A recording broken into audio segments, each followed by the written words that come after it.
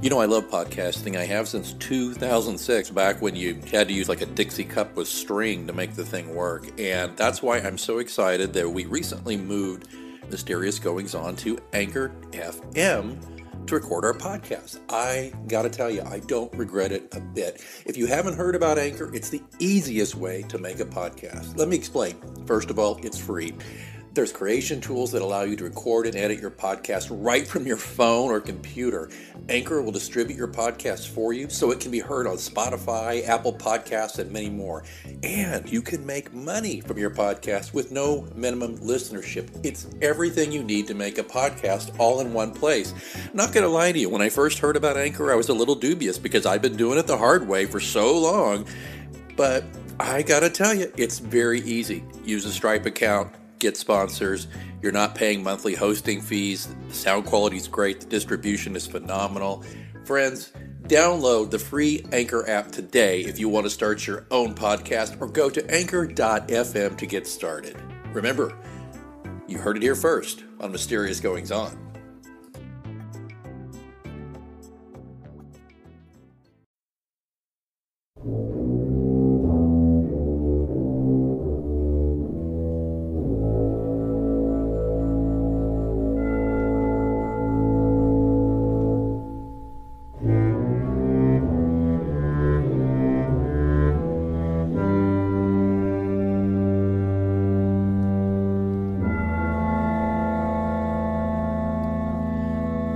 Welcome to Mysterious Goings On. I'm J. Alexander Greenwood. You can call me Alex.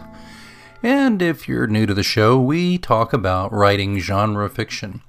And that's what we do week in, week out. And we hope to have other authors to talk to you on the show soon.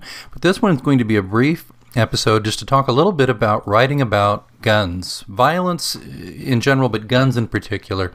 You know, as a writer of thrillers and murder mysteries, I'm increasingly hesitant about using gun violence in my stories. The savage, senseless massacres, which the rest of the civilized world cannot understand, I might add, including Sandy Hook in particular, and, quote, accidents, unquote, that take place daily in America, often called, unfortunate accidents where a child, for example, picks up a gun and kills another child, or a mentally ill person has a very weak moment, or not even a mentally ill person, has just a regular person with normal lifestyle issues has a weak moment, picks up a gun and kills themselves. Those kinds of things take place daily in America, and they've reinforced my views on gun regulation. Now, I do not own firearms, and I don't begrudge responsible citizens who do. However, I think we should be more realistic about what kind of weaponry is so readily made available to the public. The Second Amendment was written at a time when the British occupying government was trying to limit gun ownership to make sure an armed insurrection did not occur. It was also a time when the Founding Fathers had no conception of the kind of incredible damage our modern weapons can do. Now, if it ticks off fans of my work that I raise the question and I advocate for stricter gun regulations, so be it. I write for the joy of writing. You can look at my royalty statements to see that that's got to be the only reason.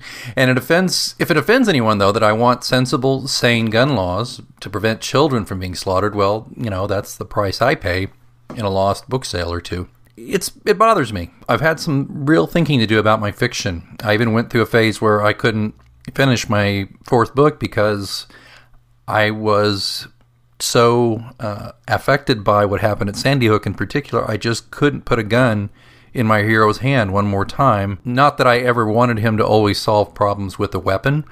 I liked him to use his wits and sometimes just good luck to get through things. And in a way, it's really made me, I think, a better writer, because guns in particular can be a crutch for a writer trying to get through or get a character through a story. It's so much simpler to say, and he and the bad guy drew down in the street, and that was the end of it. The good guy wins, which actually, is part of what happened in my fourth book. To be honest with you, Pilot's Blood. I'm not going to give it away, but there is some gun violence. But I'm pleased to tell you that the lead character, John Pilot, does not, whenever possible, use a gun. There's a very notable scene where he gets out of a situation without shooting anyone. But I don't want to say that using a gun is always a crutch, but I just think that in general it's a pretty easy device to get,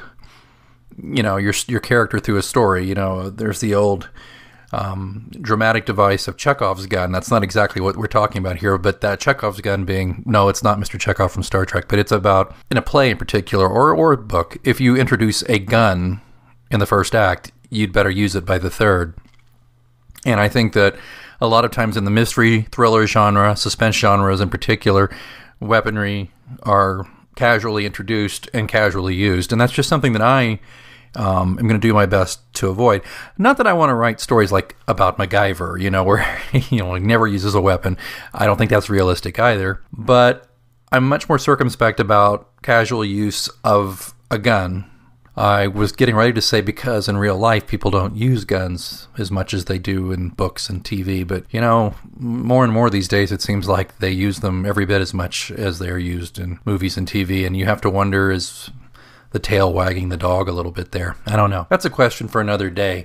Again, I have some thinking to do about my fiction, but I'm much more concerned about the nightmarish reality we live with in today's America. And I'd love to know what you think. And please, I really don't want to start a fight with anybody who's a proud NRA member who wants to put down somebody who they think wants to take away their guns. I really don't have any desire to confiscate people's weapons. I just think that perhaps some sensible gun laws and perhaps requiring the same licensure we require for a car, for example, or the same kind of insurance that we require for driving a car might be a step in the right direction. And might I also say that maybe an assault-type rifle is not necessary for hunting or self-defense unless you really think you're going to defend yourself against the government. And if that's what you think is going to happen in the United States, I just couldn't disagree more.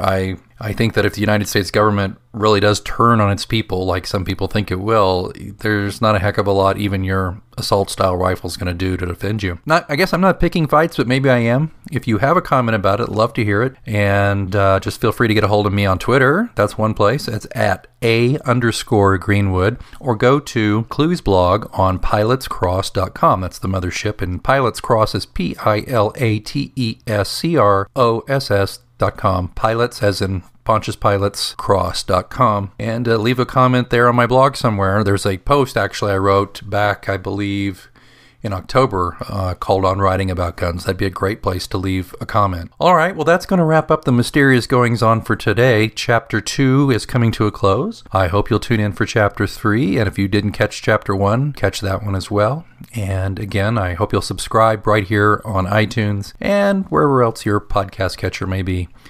So until next time, keep reading. From regular expenses to occasional splurges, there's a lot to buy. Why not get cash back every time you spend? With the PenFed Power Cash Rewards Card, you get cash back on every purchase. That's everywhere, every time you use it. You can even earn a $100 statement credit when you spend $1,500 in the first 90 days. Visit penfed.org/powercash to apply. To receive any advertised product, you must become a member of PenFed, insured by NCUA. A little flexibility can go a long way. By refinancing your new or used auto loan with PenFed, you can lower your monthly payments for more flexibility in your budget. You can even schedule your first payment for up to 60 days from the date of your refinance. Calculate how much you could save at penfed.org/auto-refi or call 1-800-247-5626 to apply. Membership is open to everyone. To receive any advertised product, you must become a member of PenFed, insured by NCUA.